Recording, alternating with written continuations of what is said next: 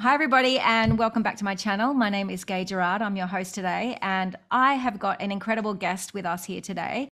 Her name is Toni Jessop, and she's a health and fitness and lifestyle coach from Phuket in Thailand. Toni, welcome to the channel. Great to have you here. Yeah, thank you. It's an honor. Thanks so much for having me on. Thank you. So let's start right back to the beginning. I'd love to hear about your childhood and growing up. Whereabouts did you grow up in the UK, and sort of what was your diet and lifestyle like? Oh, when I look back, it was so like food-wise, I look back full of sweets and candy. I was brought up in a little city called Hull in the northeast of England. So I have the Yorkshire accent. Yes. I was hoping that I'd dilute by now, but it hasn't. And yeah, my family, my parents were together up until I was 19. We weren't, we didn't have a lot of things. We had a fairly balanced upbringing. But when I look back, there was a lot of binge eating with my mother, dieting. Definitely, my mum was overweight at one point and she was always struggling to lose weight. So she went on every single diet. And then my dad worked at a cake factory. So he was always bringing in cakes. So I was always quite active and very slim, really skinny, but I'd always eat sweet up till probably late teen, or maybe 15, 16. And then I started to put some weight on and realized, food, well, I felt like this food's not, is making me put on weight. So then I would revert to eating less. And then I got into the gym because I wanted to be able to lose weight and feel good, but still eat sometimes rubbish. So yeah, so that journey took on a life of its own. That's when I got into health and fitness, but I was so conditioned into the fitness industry with the meat and the dairy, having that on every single meal. That's all I knew for many years. It's what we've been trained to believe, that we need protein in the diet. But childhood was pretty, it was good. We just had some bad habits and fried foods, the traditions, the fish and chips on a Friday, kebabs when I used to go out drinking every weekend. It was just a load of junk food. Yeah, Right. it was, when I look back, my mum was encouraging more vegetables, but pretty much every day we would eat sweet. They limited it at some point, I believe, in my childhood, because my mum would say you can't have it all day, you can have it on it, but every day. It was always in an evening. Right. Yeah, so I look back now. No, when I got like these sweet cravings and just sugar and fat together. Yeah, and then I ended up getting into the health and fitness and restriction, then binge eating. I couldn't get away from the addictions of food. I was, if any sort of trigger, any stressful situation, I would use food as my comfort, and that's Right.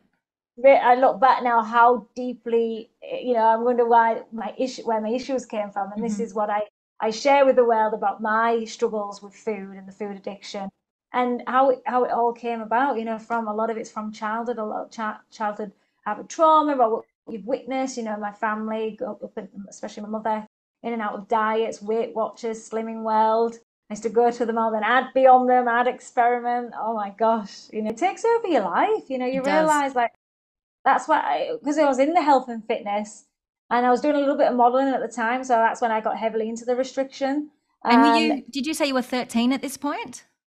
well, I went into health and fitness in about six. Well, I left school and then did a bit of, I went in the Royal Air Force and then came Oh, out. And that's when I wow. went into, Okay. I was 2 years in the Royal Air Force and then I went into the health and fitness because I Right. really enjoyed the fitness side in the Royal Air Force. And And then what were you doing there? I was a steward. I was supposed to go on to doing the planes, so Okay. assisting with the planes, but ended up just being based in Waddington, and they was going to send me off to Northern Ireland, and I didn't Oh, want to wow. go. Yeah, But right. I also felt I liked the only reason why I joined. I wanted to travel. I wanted to travel the world, and I always had that desire to. When I was 16, I was like, because where I was from, such a small city, I felt very trapped. I couldn't articulate it at the time, but I felt very stuck, and I was like, I need to get out. I need to explore, but I didn't know how.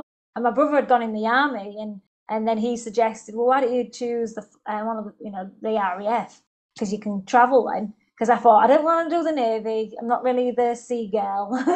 And then I didn't want to do the army, and I thought, oh, my life, I had no clue. I was just like, oh, I can travel. I'm going. Amazing. But experience. It was a brilliant.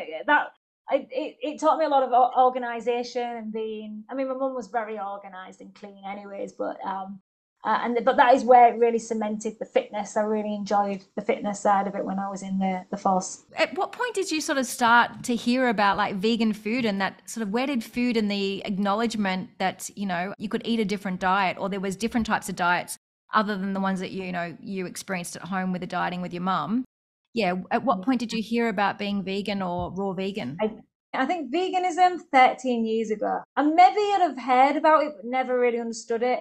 And it was not until I was in Thailand, so 13 years ago, I first came to Thailand, and I spent a couple of weeks traveling, and it was the second time I came the year after. Right. 12, actually, no, it was 14 years ago when I first came to Thailand, and 13 years ago is when, the second time when I was volunteering at a sanctuary, a dog sanctuary, okay, and I'd met this awesome guy who's a fruitarian, and he was sat around the table. We was all eating our rice and chicken, and we were all talking about the dog meat trade and how horrific it is. Mm-hmm. And I was like shocked in that goes on. That was the first time I'd ever heard about the dog meat trade. And he straight out came out with, he said, well, you're eating chicken, you're eating cows, no difference. They're eating dogs. And I was like, oh. And then, but I was curious. Everyone else was just like, but it's different. These are dogs. These are companions, and you know they've got so. And I thought, oh, this is interesting, and that's what opened my eyes. Thinking, because he said there is no difference. So we'd ended up being close friends, and I was asking him a lot about. Cause I'm always being quite curious why certain individuals do certain things, and I think traveling quite early, I've seen different lifestyles over the world and how people are living. It's not just that one that you used to, or you've been born into, you know. And I look back now, I was like, I just didn't suit that. I'm a tropics girl, you know. I look back now, I'm like, I don't like the cold. 10 months of the year in England, it's freezing. Yeah. So yeah, I was just like, fruitarian, can you survive off that? Can you live? So you just bypassed vegan and raw vegan. You met somebody straight away that was fruitarian.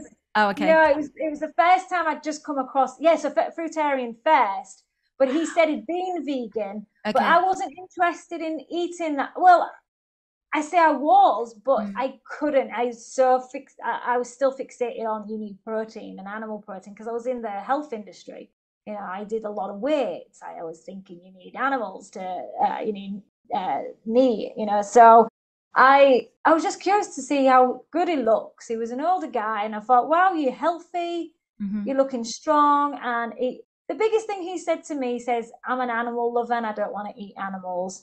And then we just started talking about this whole, why are you eating one? And it really cemented that vegan path, because I went away and started to look at the vegan diet.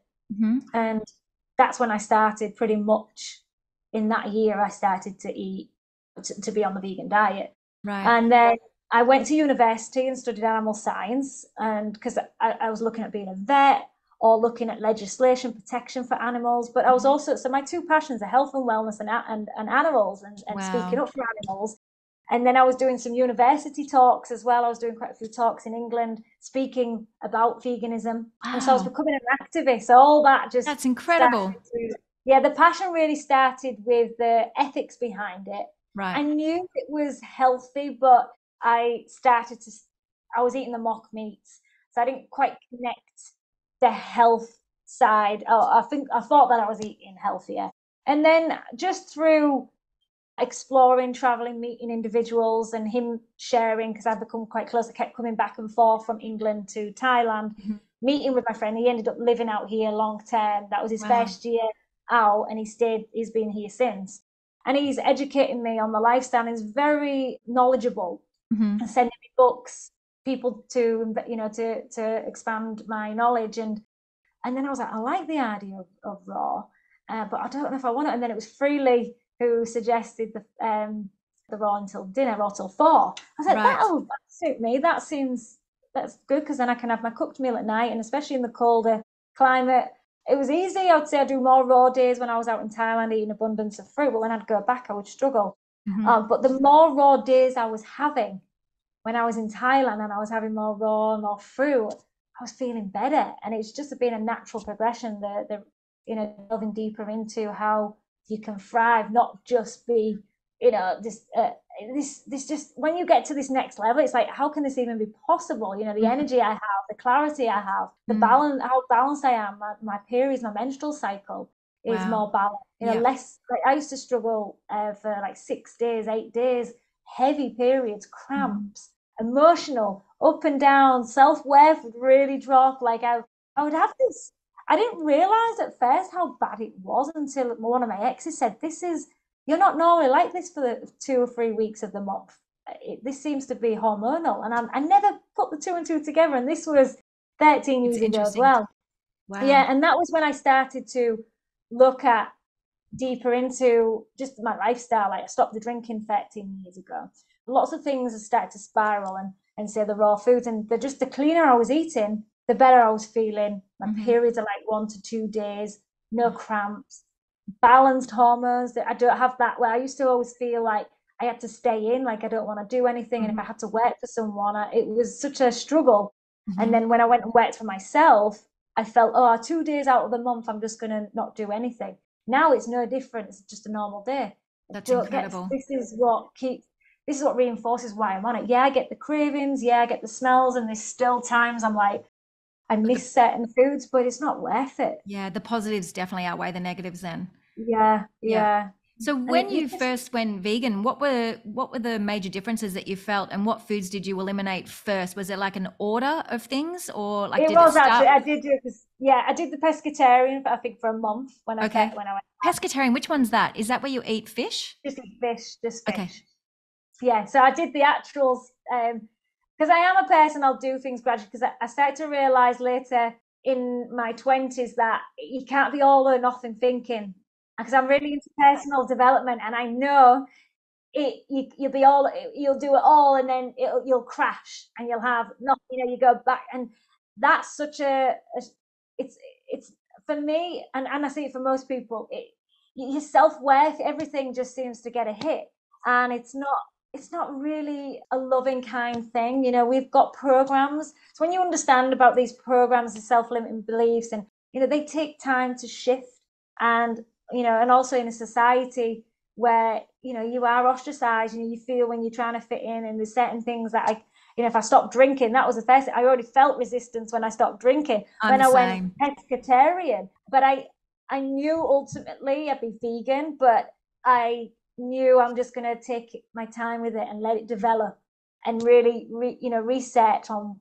why vegan, why all the everything now in my life. I always ask myself, why am I doing it? What is the purpose? And it really reinforces and keeps me on the path of truth, and now it served me. So I was always into the seminars, the self-development seminars, and to be successful in anything, it's just daily habits, the little things like compounds, and naturally you're gonna move in that right direction. So I just knew if I keep on it, learn about it, and really get that mind-body connection. How is this food making me feel? Yeah, quite early on. So I was quite blessed that I had that knowledge. Yeah, no, definitely. And when you removed, do you remember when you removed dairy? Like, what had a greater impact for you in your personal body? Like, was it dairy, or was it gluten? What was it or was it dairy, the meat? Which ones that have had the most significant? Okay. Well, it was difficult because I would say dairy. Now I know, when I look back, dairy, because of all the inflammation, I didn't realize how after training, when I cut out the dairy, I didn't have the aches and pains. And sometimes I felt I'm not lifting heavier because I'm not feeling as achy. That's incredible. But it's not. I was lifting more. So I was actually getting more strong. So this is another misconception. I'm the strongest I've ever been. Like I can do 12 pull-ups, 4 rounds, and I could never do that. Like when I look back, I was like, wow, I'm much more strong. So I noticed the inflammation went right down. So my recovery was much quicker, and I just felt more energized in the gym, and my sessions could, if I wanted to be longer, and I didn't feel as depleted. So that was the first thing I noticed with the dairy. The gluten started to come late when I went raw, when I started to realize, because I was heavy on the pasta, and I was encouraging a lot of pasta, a lot of rice, it did save me to some point, you know, because for me on that journey, it was like that's how I believed I was able to cut out. Because if I'm cutting out everything, it's again all or nothing thinking. I'm like this, Yeah. I'm not going to stick to it, Yes. and Yeah. it's about the long term. So I kept sticking to that and having that in my head. So I just like, okay, I'll deal with the gluten or the pasta if that's the potential issue. Well, I didn't know at the time, but I was just like, if I can eat more of that, that it'll cut out the meat and the dairy. So I was already seeing benefits from cutting out meat, dairy, and eggs. And then it was when I was going on the raw until 4, I noticed the pasta, the rice, even the potatoes, they're leaving a rock in my stomach. I feel Yeah. sluggish, you know, especially when you're eating raw all day and you're having that in the evening. And I Hmm. mean, I didn't eat small portions. I'm not because I'd gone, what I wanted to come away from was that restrictive lifestyle. So I would definitely my first year of raw until 4, I did put some weight on because I was always restricting, even vegan, I was restricting at times because I have big blowouts, big binge episodes, and then I'd overtrain or try and reduce my calories. So I realized in the raw till 4, I just wanted to come away from calorie counting. I'll eat as much as I want. Then I realized, okay, the pastas that they're not making me feel so good, and the more raw days I was having, I thought I'll just experiment, see how I feel. And then I was doing some juice cleansing, some little mini cleanses here and there, and I was like, I feel good on that. So I made the association, okay, gluten, the pasta, the rice is Right. not. So I replaced them with pumpkin. So I just transitioned pumpkin, Brilliant. vegetables. So Right. and this is why I meet with my clients. I meet them where they're at. You know, I don't expect them to Mm. be where people think they look at you now where you are and you're eating just raw foods. It's Mm. like, how are you even satisfied?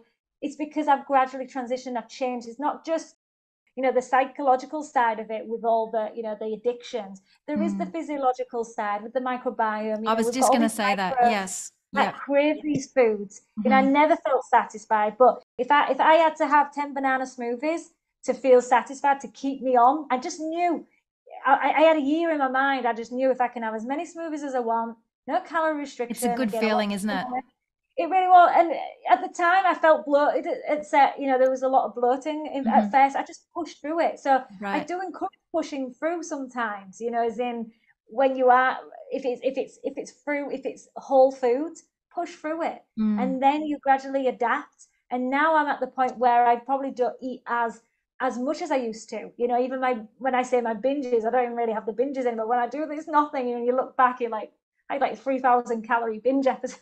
Mm. So just to have that food freedom, the liberation is a great feeling. And now Mm.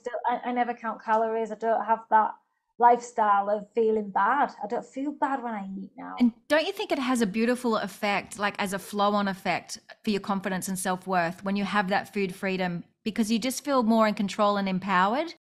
Yes. Yeah, because you don't realize how it affected your life, Mm. how it really stopped me from being the best I can be. You know, Mm. really had those days where just feeling worthless, Mm. not feeling good enough. And Yeah, it it's a really horrible just place to be. spiraled. It Mm. really was. It was a dark period. I used to always say there's always a dark cloud over me. You know, Mm.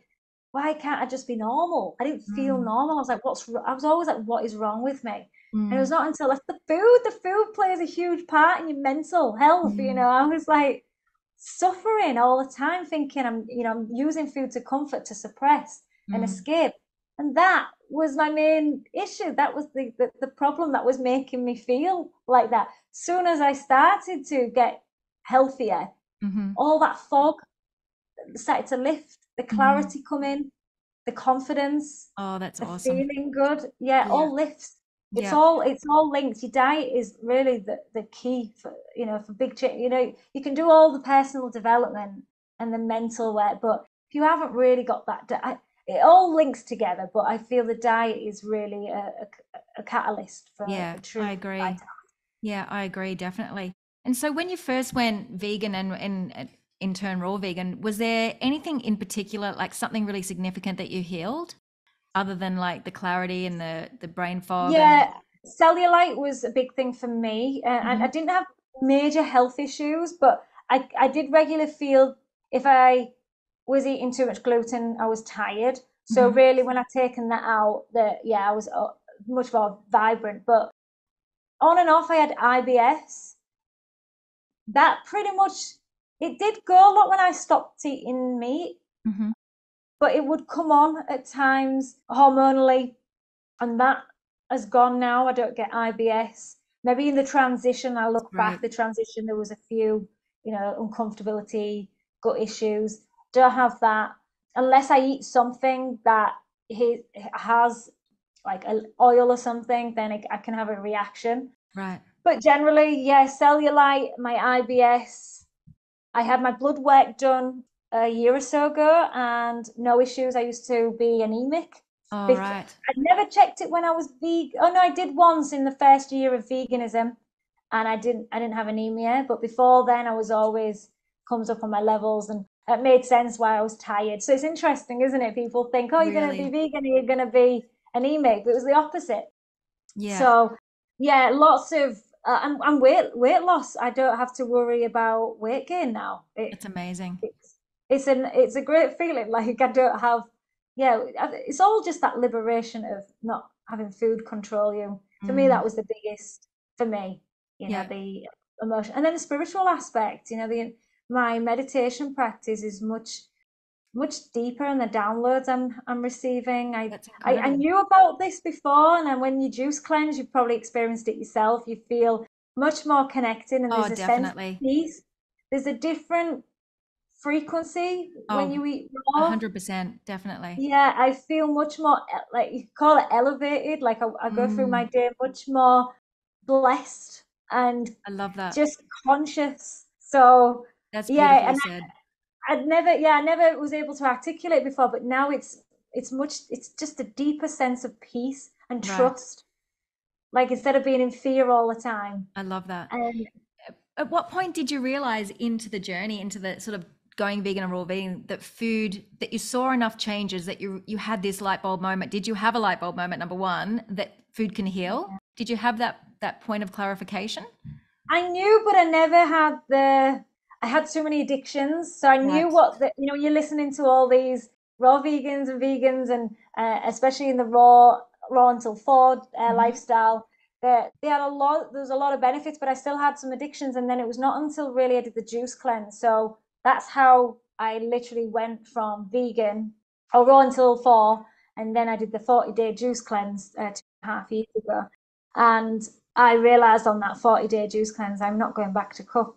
Cook just doesn't, for me, then I healed a lot of emotional aspects, a lot of trauma from my childhood. Right. Like a lot of things that have, just the binge eating, why I did certain things, there was a lack of integrity in the family, and there was some things that distrust and abandonment on certain areas, so that all that surfaced. So when I went, that's what I say, you start to dig deep. It's like being on a psychedelic when you do a juice cleanse or raw and pretty much high fruit. You start to have these downloads and deep, like they call it, the connections, the patterns, how you are, why you are, and react to where you react. And so for me, a big shift for the raw lifestyle was the 40-day juice cleanse. Okay. And I struggled to do, I had 40 days in mind for about a year prior to that. Right. I did a 7-day one in the August in 2020. But I didn't. Was that your first? So what was the very first juice cleanse you ever did? I've done a water fast for 7 days. Was that before or after the juice cleanse? Many years ago. Okay, so before. 5 or 6 years ago, I did a water fast. I did mini cleanses 3 days, but right. I always struggled. My addictions just took over. My comfort eating. What was the water fast like? Talk me through that. What was that experience like? Well, I'd say that was not intentional, really. I actually split up with my ex, and I just didn't want to eat. But it's interesting, these patterns, because that's what happened with the juice cleanse. But in that instance, I didn't want, but normally I eat. And this was very strange for me for not eating. But after 2 days, I was ready to eat. But I thought, you know what? I'm interested because I was curious. I knew about water fasting. I did some, like say, mini juice cleanses here and there. Never found a juice that I liked. Oh, really? Yeah, but I think when I look back, my gut and my palate, it's all changed. I didn't really eat that well. And then, so when I split, I thought, okay, this is an opportunity to do the 7 days. So I did 7 days. And that's the same thing that happened in 2020 when I'd split with my ex. I tried it in the August for 7 days. I felt great. I was like, wow, I love it. But my addictions were still strong as soon as I started to eating. Right. So that's one big thing, and which I share on my channel is when you break the fast is the Yes. most crucial, because it's kind of easy when you know what you're doing, you just have juices. When you break it incorrectly, like start eating, I was having oil back to how my diet was Oh, before. right. That sent me on a spiral. So Yeah, of I knew I was course. going to a food frenzy because you're having all these additives, these Yeah. chemicals, the oils and fats together and the sugars. So that when I look back, okay, let's break a fast properly. Mm-hmm. And I didn't do that on my 40-day juice. Well, I didn't do it as hard, but it was too soon when I Mm-hmm. started to incorporate salads and I was having fattier. The transition's got to be so slow, Yes, I depending agree. on your mental where you've come from. If you've come Right. from a restriction and binge eating, I had to take that time. So Right. I'd be curious to see. I did a 30-day one last year. Did Okay. the same thing again with the just not taking it easy in incorporating raw foods back in. I Mm-hmm. did some cooked. I did a couple of things that was cooked, some vegetables and some oils, straight back into a frenzy. But I didn't allow it to go back to full on weeks of eating cooked. But it's a few meals over a few days, and I was like, these are all lessons, the gifts to reinforce. Okay, what would I do differently next time? I'm Definitely. happy with that. I always feel just do a juice cleanse once, one time only, never do it again. You don't have to. Da, da, da. But sometimes we do. Sometimes we have to learn these lessons I more. agree. I agree. And I think it's also a really great protocol to have, regular juice cleanses, whether it be 2 days, 3 days, one day, whatever works for you. Everybody's Yeah, so different, but I think it's a great way just to maintain your health and to give your yeah, digestive system a bit of a break and yeah, your mind totally. as well. And, if you're time poor, I just think it's, yeah, if you're prepared and you're organized, and then you can set Yeah, yourself up and have a couple of jars of juice in the fridge and be great for a couple of days, 2 to 3 days if you've got a cold pressed juicer. It totally. works Yeah, wonders. So yeah. on your juice cleanses, how many juices were you drinking a day and sort of what volume, like in terms of Initial consumption? one on the 40-day juice cleanse, I was following Shane Sterling on the Raw Vegan Rising protocol. I Okay. was coached and mentored by him. Oh, I joined his fantastic. mastermind. Yeah, and I love, yeah, when you resonate with someone, you just click, and I loved Mm, his methods and his protocol, which I kind of adjust depending on the person, but I just was having as abundance, never restriction. So I great. was having 3 liters of juices a day. Right. And because I felt like there was still some moments where I was, wanting food, and I knew you just like, I just want to eat, Mm-hmm. wasn't really listening to my body. Right. So I just juice. So I would just juice. So for most, I would say I would be in abundant with the juices, don't restrict. And was that The the, first, I know he does a green juice. Was that the lemon ginger blast and a citrus juice? Was yeah, they the only two yeah, ones you had, or citrus, was it something yeah. else? No, I stuck with the lemon ginger blast, sometimes a watermelon, but mostly the citrus juices because they're so Okay. stringent, they pull. So yeah, pineapple, orange, and grapefruit were my Oh, go-tos. beautiful.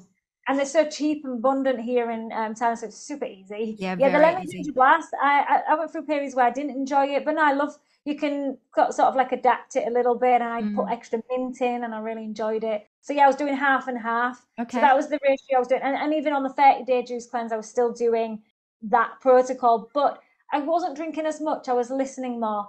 Okay. Because I wanted to have this, the mind body connection. Am I hungry? Mm-hmm. Intuitive drinking, intuitive. And that's how I work now, intuitively eating rather than Mm. just doing what my emotions want. I'm not my emotions, and I've been run by emotions. Most of us are run so much when we're not even hungry. During the juice cleanses, did you do any other holistic protocols like colonics or infrared Mm. saunas or anything like that? Can you The talk a little colonics, bit about yeah, those? So the the colonics I colonics. did a few times. Yeah, never Okay. did the saunas.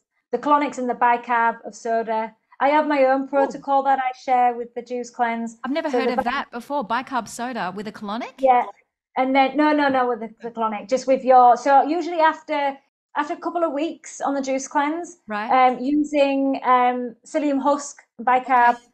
it helps pull. So I was having a few tablespoons. I've got a set protocol that I use that helps pull the mucoid plaque out, and I was starting to get bits of the plaque out That's by fascinating. using like, it's So a you broom. It's mix like a psyllium pushes it out. husk. You mix a psyllium Yeah, husk with bicarb soda yeah, in a shake, in a drink. Yeah. Oh, wow. I've never heard of Yeah, that. helps. No bentonite clay, just the bicarb Oh, soda. bentonite clay. Sorry, Oh, I I'm was glad you like, correct me on that. I was like, Bentonite bicarb soda. I've clay. never heard of that. Oh no, that was what I was saying in my head, but that came out. Right. Okay. Gotcha. You experienced the mucoid plaque. Did it work for you?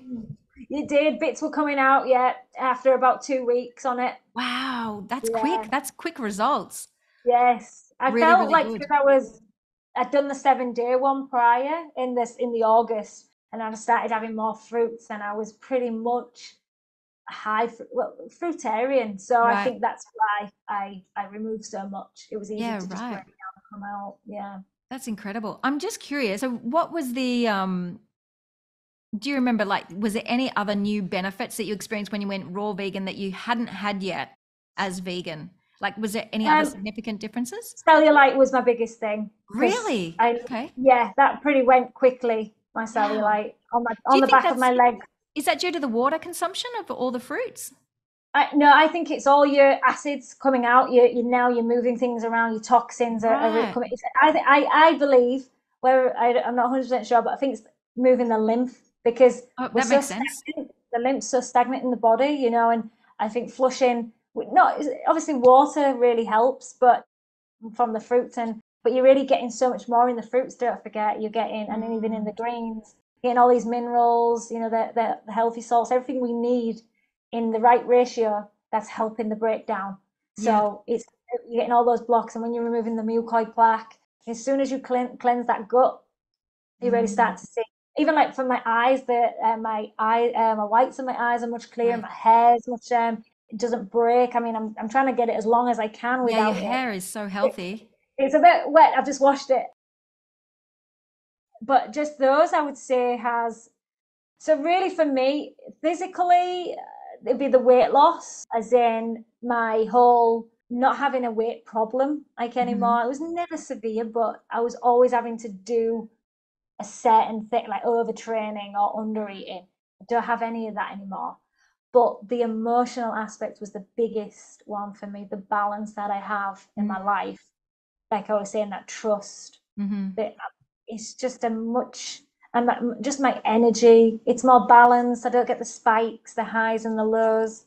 I just feel for me the number one was really the emotional side. The food freedom, that not food taking over your life, not thinking about food all of this. Times in my day I don't even think about food. I Such a forget. blessing. Sometimes I have to, because if I'm training and I'm on a really good regime, I need to eat. And I never had that before. I was always wanted to eat everything Right. because or any reaction to something stressful. I don't eat. Like I look back now, everything was an excuse to eat or just a way to comfort myself. Right. That is true That's freedom for huge. me. Yeah. What's your go-to favorite recipe? But juicing, if I'm doing a cleanse or just general day to day. Okay. Just general day to day. No, day to day. I love simplicity. So Okay. my focus is really simple. Variety over time, I always say. Simple in a meal, but variety over time. I Right. love pineapple juice, sometimes pineapple and ginger, Mm, watermelon and lime, it's one of my orange favorites. juice. Right. Yeah, very simple. I mean, I do have my greens. I like the lemon ginger blast, but the juices I do have regularly. I do enjoy my juices. Did you see like any major detox symptoms in the first 2 to 3 days? Like, what was the point in the juice cleanse that you did? Did you hit any barriers or walls? So the 40-day juice cleanse, I was definitely really hungry, or I thought I was hungry. It wasn't, it was my Right. emotions talking. But I listened to that. I was like, you're not hungry. You've just had half a liter of juice. But the hunger first, and then the emotional aspect was the crying, the releasing, letting go of limiting beliefs and old patterns, that shedding. It was definitely a shedding experience. That's amazing. A lot of healing really came, but that was not easy. That was definitely hard. I had to face without using food.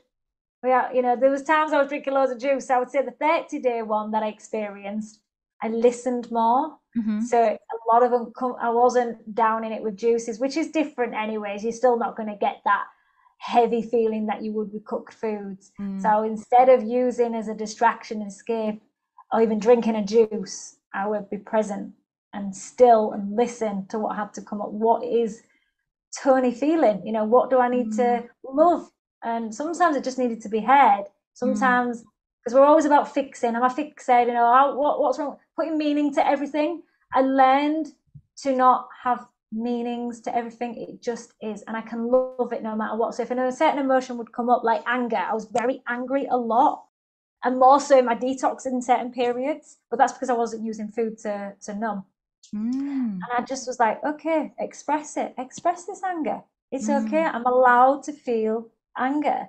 I take a lot of work from Kyle Cease, who works on the present, on the stillness and meditation. And I'm like, allow it to come up. Let surrender. I'm not going to keep pushing it down anymore. If you want to be heard, let's be heard. And I don't need to fix anything.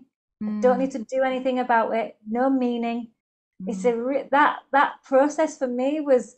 I don't know if I would have got to that without not using the food, you know, because that was my crutch, so to say. Yeah. So for me to actually, instead of reacting to everything, right, in a negative response, I'm just observing. These are just thoughts, the thought forms that come in that we don't need for any emotional attachment. And I don't call them me anymore. It's just a pattern. It's just a pattern, a program. It might not even be mine. It might be someone else's. And we can even pick up people in the area where you are. These thought forms come in, the news, the TV, you know, the family.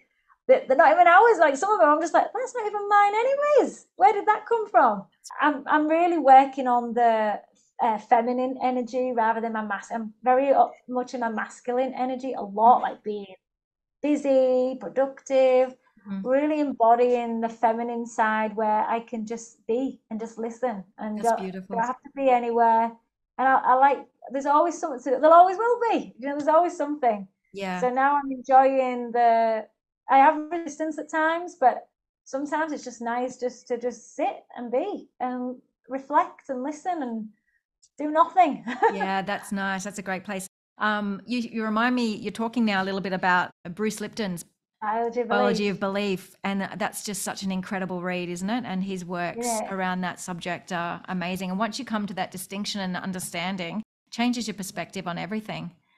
Yeah, because we don't have to be what our parents are, you know, the characteristics, you know, what we're saying we're brought up with. We can change by changing our environment. There's lots of things we can do to shift. You know, I've come from a family that's reactive with anger. I didn't want to react. I mean, don't get me wrong, anger is an emotion. It's a normal human emotion. But where am I channeling in that? Where am I aggressively attacking others, or am I using it to make change?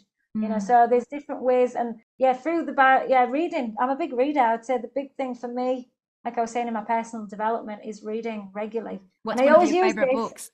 I always use I'll answer 20 minutes of reading every day. Oh, that's one book a month. That's 12 books a year. That's amazing. That's a great approach, actually. If you think about it like that and you break it down, it makes it so much more achievable. It is, and that's where I live my life now. I was saying, you know, those little increment things I do. Yes. I read the book Power. So that, I would say my number one book is, I can't remember the author, and I think there's a few different variations of it. Power Hour. You in the morning to set your day up for success, not just about productivity, but just for you feeling, you know, you feel good. That. Is I do 20 minutes of reading, 20 minutes of meditation, and 20 minutes of exercise. It's much longer than that now, but that's what I did 10 years ago. I started implementing over 10 years ago. Yeah, I love just I used to always try and clear the thoughts or try and get in this state of zened out, but I just say just 20 minutes, and it's just listening. It's just listening to those thoughts. Like Eckhart Tolle always says, is just imagine they're just clouds just drifting on by, like, oh, hello. And I've been associating, what the book I'm reading recently is Debbie Ford, Dark Side of the Light Chasers. I've just been using lots of little tools to nurture the soul and not get too carried away with these, you know, like I say, we put so much meaning to the emotions. And if it wasn't for the raw foods and then with the meditation together, it's allowed me to really, I would say, with those downloads, being able to feel what's going to serve me. And the Power Hour really encouraged that routine, I would say. You know, that's great. And what were your other favorite books? Do you have anything else that really helped you on your journey in terms of food and nutrition? Food and nutrition. I enjoyed the mucusless diet, Arnold. Hmm. I like the personal development books. With the food, I listen audios. That's what Okay. seems to be. I listen to a lot of Shane Sterling. There's Life Regenerator. Enjoy his work. Mm. And Robert Morse. I've read his book, Oh, Robert Morse's he's book. great. Yeah, Yep. really good. But majority, yeah, read wise is more personal development audios when I'm walking the dogs. Even at the gym, I'm listening to the food because I don't overcomplicate. I won't say I listen to a lot of the food side because I go with what intuitive. I'm like, because there's a lot of conflicts even in the raw movement. There's I agree. contradictions. Yes. It's everywhere. So herbs. I'm learning a lot about the herb side with Robert Morse, and detoxification. Hmm. But I'm really skeptical on the pro. When you're especially in the system, I'm cautious of what's being shared. So I'm one of those. I'll explore myself, and That's I feel wonderful. it's so simple. Like Mm. we make it so complicated and Mm. complex when it doesn't need to be. We just need to get out of the way, keep the food simple, Hmm. stop having too much variety. For me, there's a lot of stimulants in if you're having a lot of variety, and Mm. that's what keeps us more wanting. We're always in this desired state and always seeking for the next fix. If we can keep things simple and get back to simplicity, you're going to be just happy. We're just sat there in the moment. This Mm. gratitude comes in and flows into your life Oh, I without love this that. chaos. So it's funny. It's interesting. I've not acknowledged that before. I don't actually read a lot of health books. I used Hmm. to, Hmm. but I don't so much anymore because it is so simple. I think the only recent one I read a month ago was the Heal Yourself 101 with that Marcus, the Healthy Okay. Life. Yes. Great book. Yeah, it's great, and yeah, I wouldn't say there's any. I mean, I've read the Dr. McGregor and all the starch Oh, solution. okay. Oh yes, in the past I've read those Yeah. starch solution, but Did you really ever when it comes, follow that? to Can I ask, did you ever do the starch solution? A I version of kind of it? did with the raw, yeah, in the raw till four lifestyle, Okay. yeah, Okay. yeah. But after experimentation and the way I feel now, I feel good with the raw foods, so Right. don't really want to be. I don't even want any real starches, heavy foods in Mm. my diet because I Yeah. know what happens. I go into a frenzy even with that. Hmm. So unless my body's totally clean and I reintroduce something, who says never? But I feel right now it's never going to happen. Yeah. I Fair feel enough. great on the raw foods. And what about 80-10-10? Did you ever try Yes, that out? I've been on every single diet. It definitely was a diet Yeah, but girl. it's part of Forget the about journey, isn't that. it? It's really It good is. though to experience, and yeah, Oh, everybody has different, reasons for doing different things or being drawn to different things. I first was drawn to David Wolf with the beauty book yes, that he had. I don't even yeah, know how long ago that was now, 2005 or yeah. six.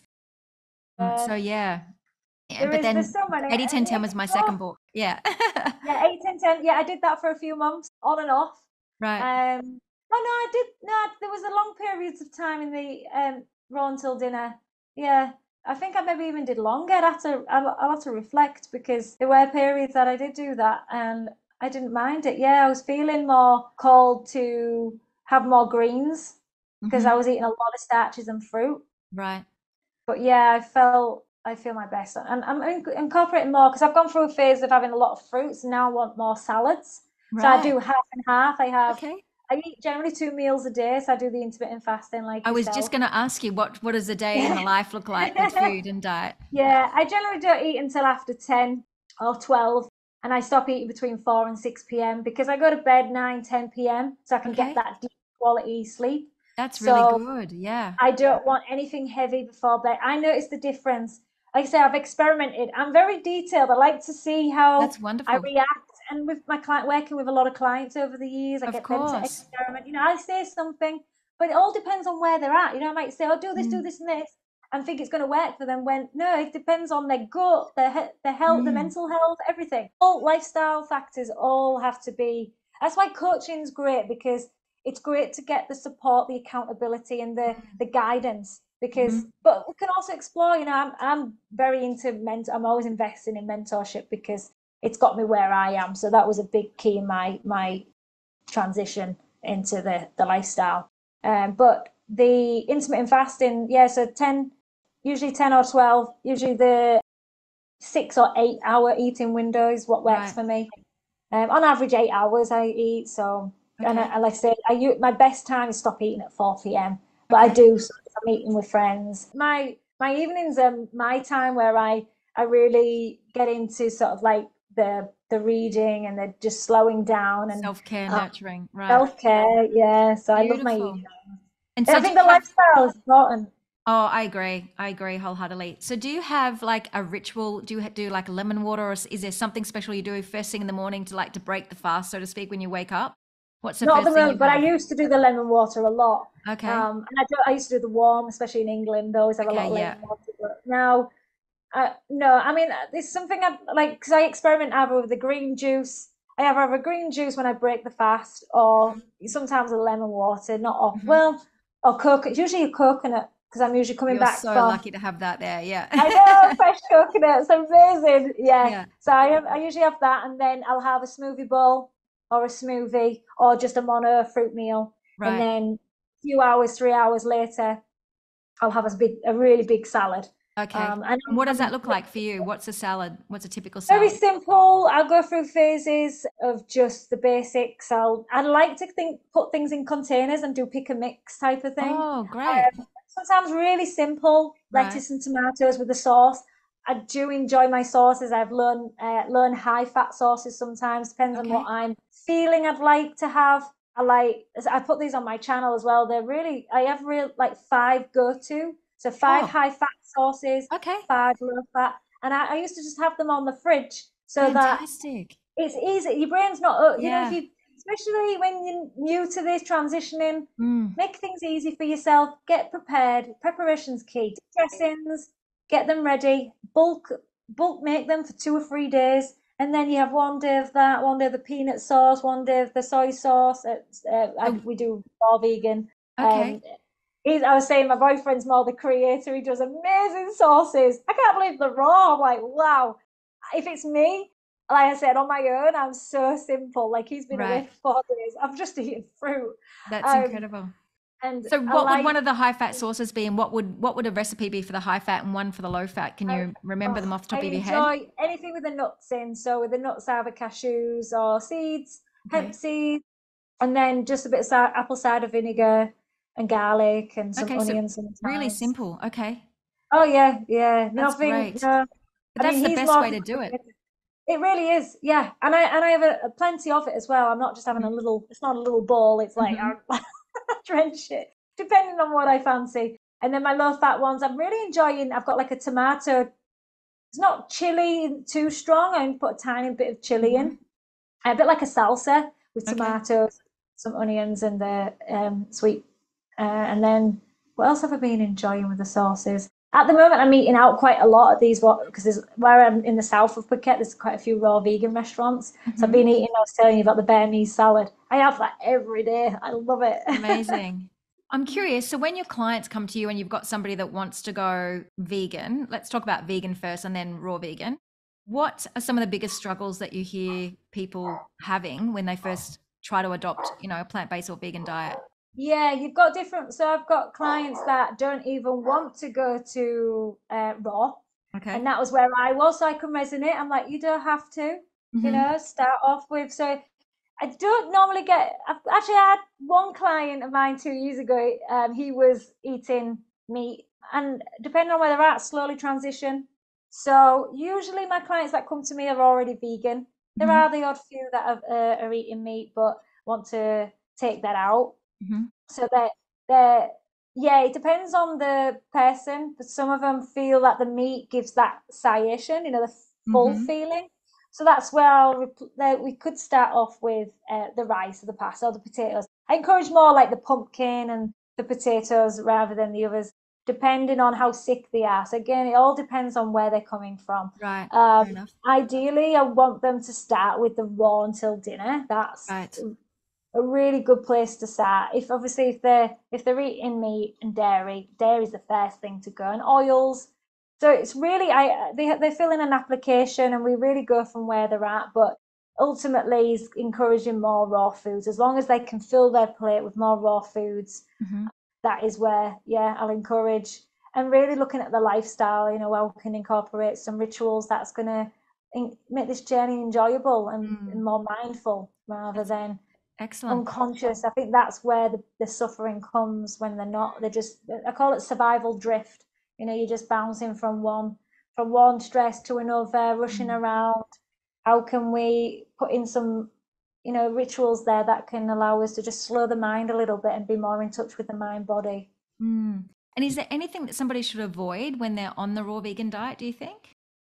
I would avoid, salt and oil. Oil is so toxic. And that's where you realize how, when you incorporate back, it's when you take it out and you incorporate back in, how sluggish you feel. So that would be the first. And I try and focus not on the fear side. I just try and see, depending on, say, where they're at. A lot of my clients are coming to me, it's fairly new. They're not even eating a lot of fruits and veg. And I'm reinforcing fruit is not a snack. It's a meal. If we're coming from like, oh, you can't have this, you can't have that. Yeah, we can have some knowledge of it. But again, I'm all about simplicity. There's enough information out there how foods work in the body and how the scientific side of it. Let's just go back to basics. I could go through all the, the ins and outs deeply, but really people don't want that. They just want to be able to feel good and feel full. What can I eat? Not what I can't eat. So let's focus on incorporating more of the whole undenatured foods. Back to simplicity. We know really deep, innately, what our bodies need. When you get back to a state of balance, when your life's not so chaotic, you can start seeing like, oh yeah, fruit, of course, fruits. It's got everything. It's all the structure, everything of what your body needs is in that fruit. So eat an abundance of the fruits and vegetables and don't restrict. You're never gonna have, and then the more you have of that, the less you want of the other stuff.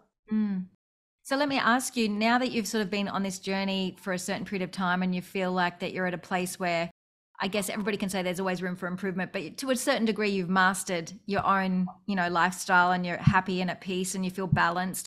What would be your best advice if somebody else was starting brand new now to jump into raw vegan? They wanted to just go straight in. So what would you say to them? Would you, to start off, what would be a great starting point? Would it be a juice cleanse? Would it be do a raw food? Potentially, yeah. I'd get to know where they are. Like I was saying, it's always because sometimes it's not easy for some coming, depending on where they're at. Some it can be easy, some have a lot of resistance, but a juice cleanse can really catapult, help reset. A juice cleanse is really, there's two ways there's so many ways, but I would say the two ways is just incorporate more raw foods. Go fully raw. Have there's loads of meal plans out there you can have. There's a lot of ideas. For me, I don't really focus too much on diet plan. I'll give them an idea, but there's so much out there that they can research. We get more of the mindset and focus. But either that or the juice cleanse. And if they can really get rid of the waste, all those biofilms, the mucoid plaque, that waste, that can help with releasing. I wouldn't say it totally gets rid of all your cravings, because like I said, as soon as you start to incorporate foods back in, you can start going down, depending on what you're eating, it might bring back a lot of, you can get not just uncomfortability in the digestion, but also the programming, depending on if they're a binge eater, where they're at. But the juice cleanse can really catapult. It has so many benefits. And if you do the break the fast, the juice fast, right, then you will go on to being really successful in the raw. I think I would say a 40-day is a good number. What I've seen in success rate. And what do you think is the best way to break a cleanse? Do you think it's watermelon or papaya? Is it watery? Okay. Water fruits. Yeah, papaya is good. You could do a prune test just to see if you are finished first. What is that? Can you just explain to me what a prune test is? Yeah, it's if it's going to come out, because normally if you've got clean digestion, you generally go on a cleanse. So eat a couple of prunes? Is that what you do? Yeah, a couple of prunes. Yeah, the prune test is as soon as your first meal. Right. It should come straight out. If it comes straight out and you go to the toilet, Right. you've got a really nice, clean, And that's just efficient. eating one prune. Eat one prune. I've A never few had a prunes, but prune. yeah, one prune. Yeah. I've had It's dates, but I've never had a prune. Okay. one of the highest fiber and water content. So, Oh, and they say continue with your juice cleanse until there's no liquid or solid waste, ideally. You want wow. to keep Okay. going. Yeah, you want to Okay. keep going. And if you really want to get the maximum result, Right. usually, get a lot of mucoid plaque out. It's very rare someone gets it out before 40 days, and depending on the diet. Like I said, it's so many variables, but generally, if you've been eating a raw food diet for many years, you may only even need 2 weeks. I would say 40 days is a good number, what I'm seeing. Okay. Usually, they're still going with some liquid waste. With the cleansing, really push through to 40 days to really get the results. You're going to see a lot more, definitely deeper healing and regeneration of the cells on day 40. But if you are still releasing, right, it's intuitive, but encouraged to go longer, really. Okay. I felt I could have gone longer right. on those fasts, but I chose not to. Yep.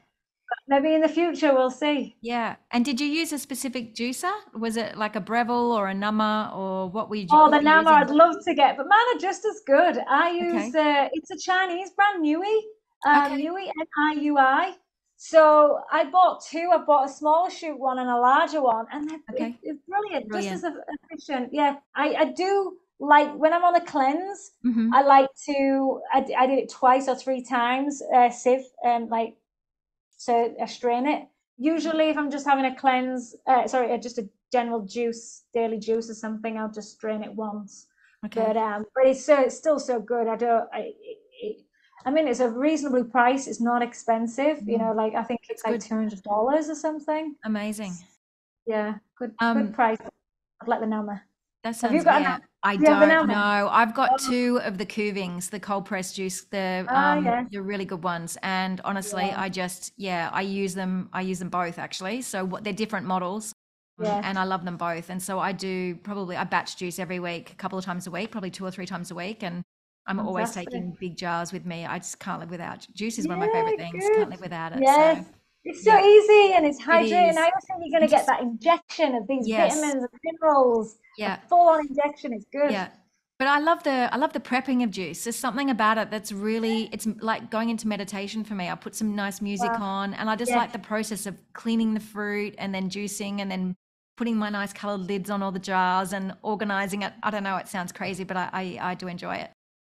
And if you have that sacred time and you know that it makes it more enjoyable, doesn't it? It's great. And you're going to be more encouraged to do it. I agree. So if I was to ask you, what's one thing that you know now that you didn't know back when you were first starting out on your health journey, right back in the very beginning when you were starting to go into the gym and with fitness and everything? What piece of golden sort of like advice or nugget of wisdom do you know now that you wish you knew back then? I have no regrets. You are where you are, but it's not having that all or nothing thinking. I feel that is a destructive way to think. Trying to like back then I'd gone every single diet and have that quick fix. Let's just get back to simplicity, back to simple foods, get back to what Mother Nature showed us to eat. Simple foods, and not be hard on yourself. This is a process. We've got a lot of unlearning to do. Really well said. It's true. Unlearning. It's just, we've got so many thoughts programmed into our brains from such a young age that, it's really an unlearning process for sure. Look at the mass. You look now in like the milk industry. Oh, I know. It's just, when you start to unveil, like you see the truth, like how toxic, acidic these foods are. They're killing us. And they're still promoting calcium and osteo. It's crazy, isn't it? Yeah. Yeah. And realizing it takes it away. It's actually making it worse. It's leaching the body of calcium. So when you wake up to there's a lot of lies. If you can take your power back and research, that's why I say there's so much. They want the confusion out there. They do want to make it hard for you and hard to reach. This simple way of living is not never was as accessible as it is now. But I just think just go back to basics. If we go back to basics, then yeah, I think just back to nature. That's all I keep repeating to myself. Let's just, you've got all these addictions and all these programs, but if we can work on the young program, the rewiring, but in the meantime, just get back to basics, get back to the not, restricting, not calorie counting. You don't need to do any of that. I agree. And just get back to your truth, who we are, and I say about the fruits, like there's so many life codes in these fruits, the energy, the frequency, and it just makes sense. Everything's vibrational, and I just think I want that in my body, not dead food, not dead animals. Definitely. Overcooked food that's got nothing left to allow us to fuel our cells. If you were to sum up your experience and say what you're most grateful for through this health journey, how would you articulate that? I'm so glad that I am curious and rebellious as well. Okay, that served me, because I know what they're trying to do with the food industry, and I'm like, no, you're not going to do that to my body. You're not going to take away my health. Great. And so I'm quite, I've had that in me. I have this fire. I used to try and tone it down, this fire in me, but I fuel it, I channel it in much more positive ways now rather than destructive. Before was the suppression, because I knew the world wasn't, I didn't like the injustices of the world, so I would eat or suppress, do things because I felt helpless. Whereas now I'm much more in control of how I create my reality and how I can help others, like with the dogs and the dog rescue and other people, to allow them to be healthy, and the dog, everyone benefit, all the animals, but it's a win. I say it's a win-win for everyone. A win-win for you, you're going to feel good, take that power back. Win-win for everyone else, because they're going to get the best you. Then they're going to get all this incredible energy and inspiration, and the environment, the animals, everyone wins. That's how I look at it. I feel if you're debating stuff, I'm just like, well, is it a win-win for everyone? I want to see us all thrive, not just being this self-absorbed. At first, I was always about how I can lose weight. It was always about weight loss. I'll do any quick fix. No, now it's to nourish my body, to nourish my mind. Yeah, that's beautiful. I was just going to ask you what matters most to you now, but you just answered that basically for me. I feel like that's your true purpose.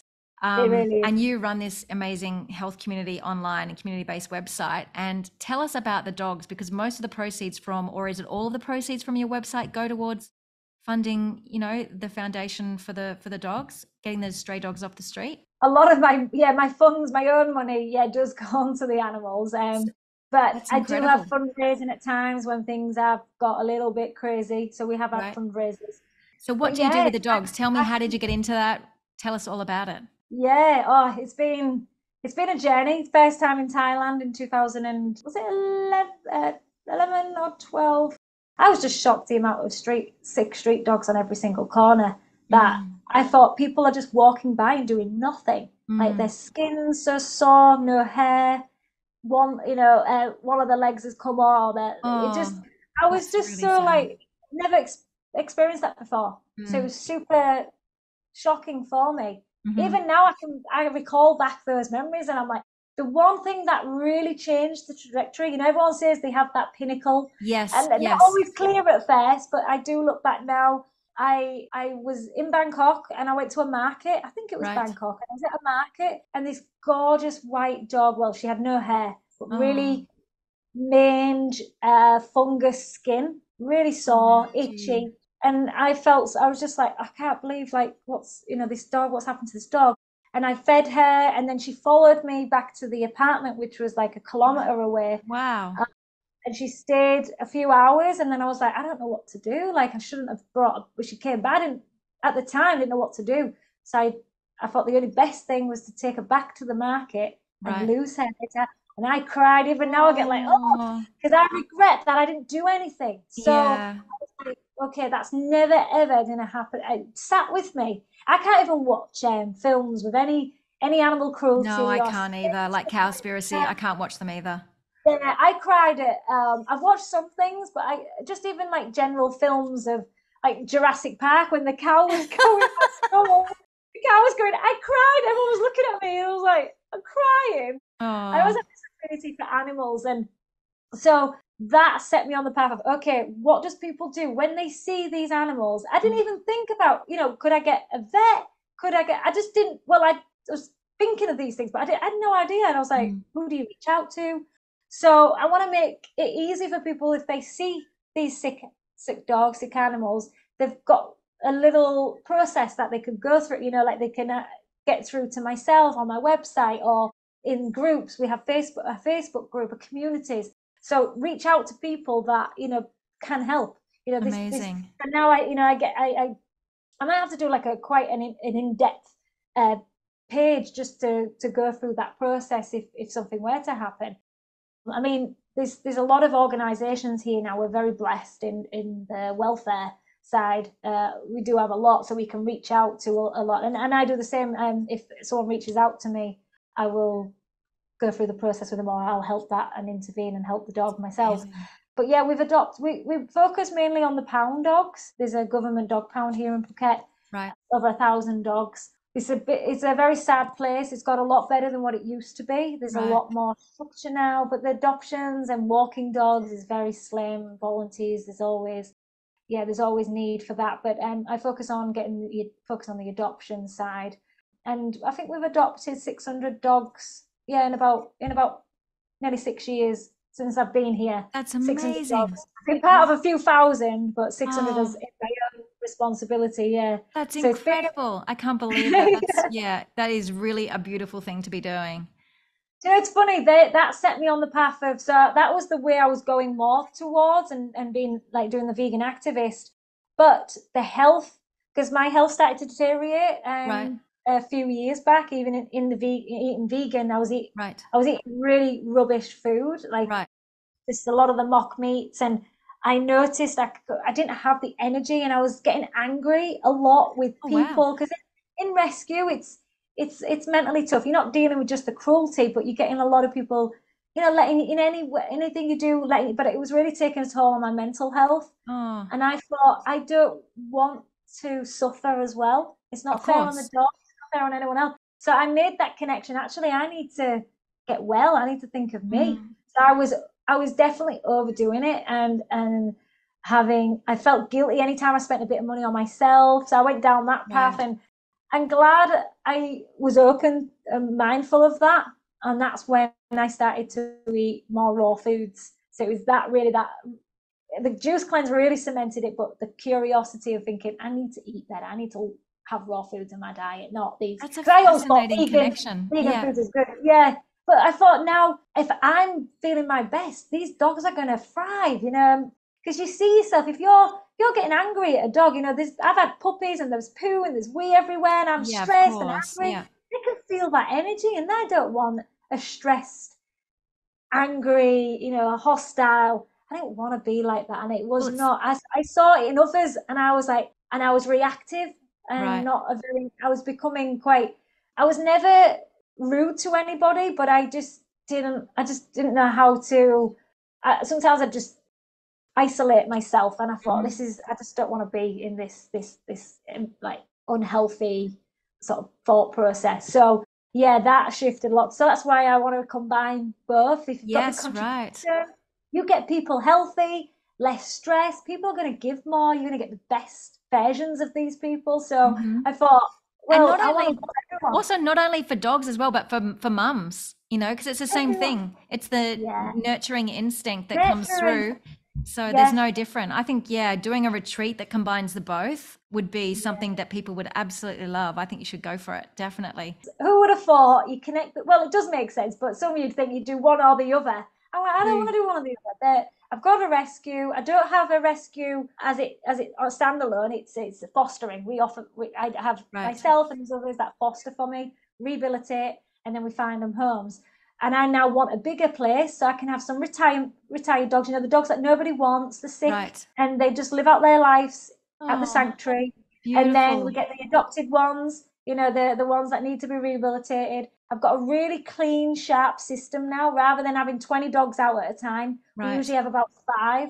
Okay. Get them rehabilitated, get them adopted, have a bit of a team so I can run the run the retreats and the health side. But I educate, like, these animals, they have souls, and there's no difference to the other animal. I mean, you never know, I may have some other rescue pigs and chickens and things, who knows? And having that sense of, don't just do it, you're not just doing it for yourself, you're doing it for others. There's a greater purpose. I think we need a bigger purpose than just ourselves. Oh, I couldn't agree with you more. I feel, my heart is so full just hearing all of this. Honestly, it just really, it's beautiful. You're such an incredible inspiration. Really, really are. You've given me goosebumps as well. Incredible inspiration. And you're so full of knowledge and wisdom. And anybody out there that's looking for a coach and then wants to get some new principles for healthy mindset and lifestyle, I cannot recommend Toni enough. So would you do me a favor and tell us your website details so everybody can find you? And I'll put all the links and everything below as well. Yeah, it's at rawliciousyou.com. I'm on Facebook, Instagram. I did a little bit of TikTok. Okay. I'm having fun. I'm exploring the fun, creative side on TikTok. Oh, good. Maybe get back to that. I've started a little bit, but and also Toni J for the animals is my other site as well for the dogs. Okay. Do you have some animals? Okay. Can people donate there for the dogs? Yes. Yeah, on that site. Yeah. Fantastic. Yeah. And do you have a date set ready for a retreat, or is that just something in the works for this year? I think we may start small, but it's going to be more intimate, and I might do some group gatherings later, but it'll be more like one-on-one or maybe couple retreats, much more intimate side, I think, initially. I get asked all the time for people just want to be taken care of. They just want to come. They just don't want to have to think about where they get their food, learn, but they have everything there ready for them. So we can teach them all the principles, the tools, the lifestyle here, the trips and the sacred spots. It's paradise. And why did I do this ages ago? Yeah. And then get that magic and comfort from the animals, show them that is beautiful. And it puts things in perspective as well, I think. Sometimes we can't take away what they're feeling, and you suffer your own suffering, but it does did help me, when I'm helping the animal. I think sometimes, my little pain points or my little worries that I have is really sometimes not as significant. I dramatize sometimes, and I think we're all capable of doing that, but I think it definitely does. Service is healing. It's so self-healing as well, and you don't expect it when you sort of start out, but it definitely comes back. So well, this has just been absolutely extraordinary, totally surpassed any expectations I had. So thank you so much for spending time with me today and sharing your story so honestly and openly. I know that you're a great inspiration, not only to me but to everybody on your channel and within your community. So thank you very, very much. I'm very grateful. This has been wonderful. And thank you everybody for watching today.